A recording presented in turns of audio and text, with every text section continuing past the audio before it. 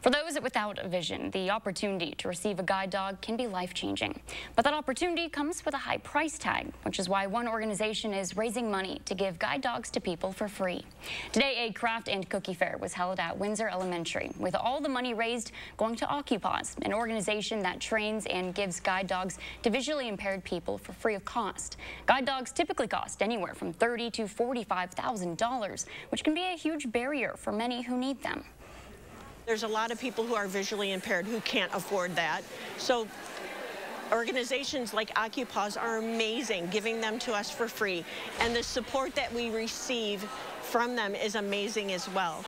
OccuPaws hosts 12 craft fairs a year to raise money, with those funds then being distributed to people in Wisconsin, Illinois, and Minnesota.